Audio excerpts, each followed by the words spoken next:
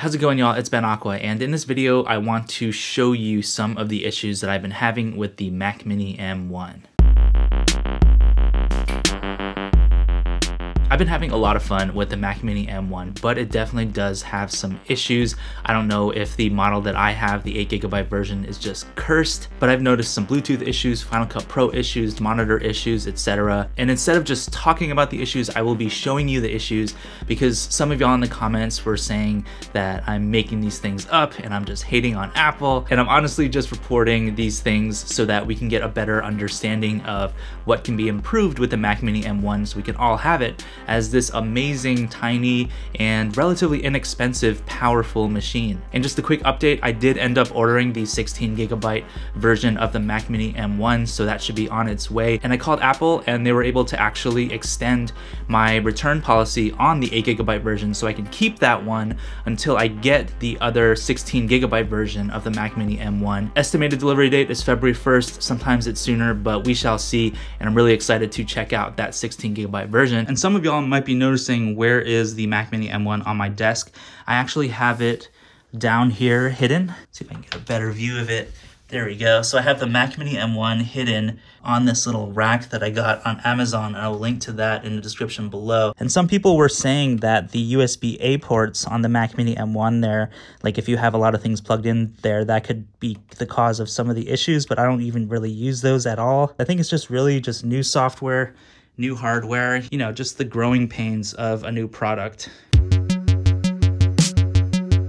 The two devices that I've been using the most are the Logitech K80 keyboard, which does support Bluetooth Low Energy. It works perfectly fine most of the time, I would say about 95% of the time.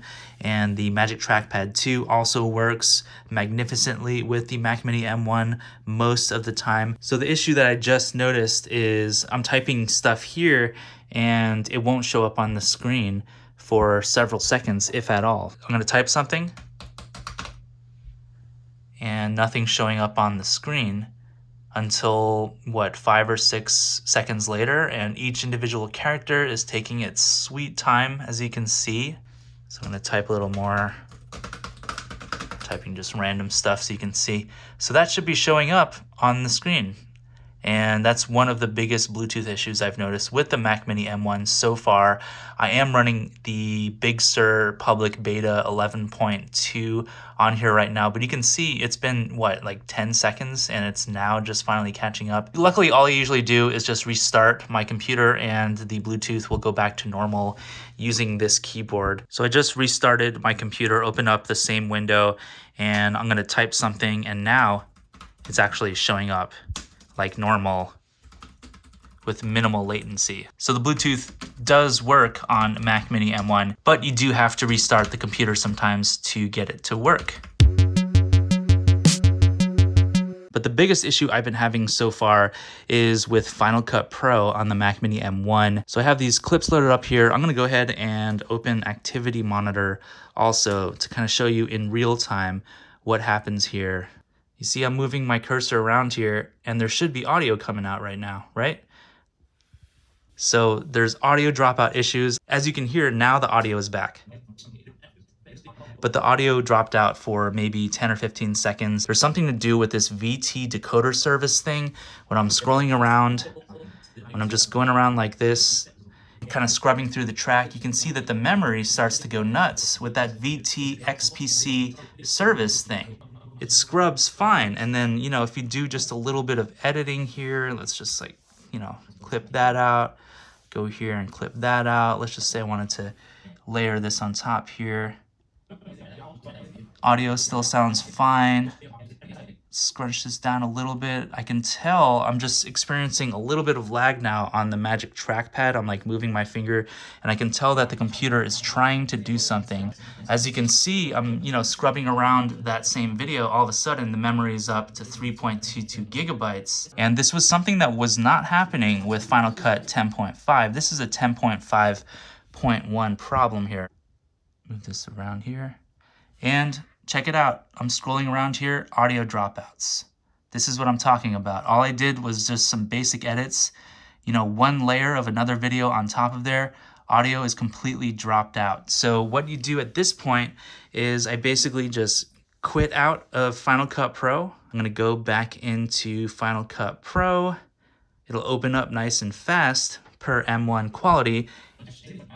And now the audio is back. So that's the audio dropout issue. It might be an 8GB RAM problem, but I don't experience the same issue on my 8GB 2019 Intel MacBook Pro.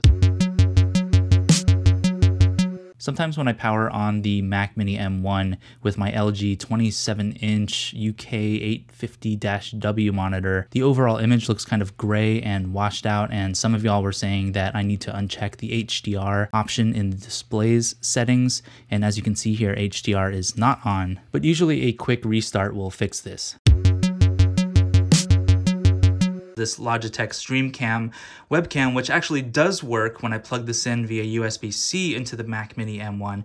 The camera comes up fine, but the camera uses a companion app, which I will open up here. It's called Logi Capture. It tries to open it up and it just completely just quits. And another thing that broke on the 11.2 public beta was Adobe Lightroom. So I'll open that up and it tries to open, and then it just closes, as you can see right there.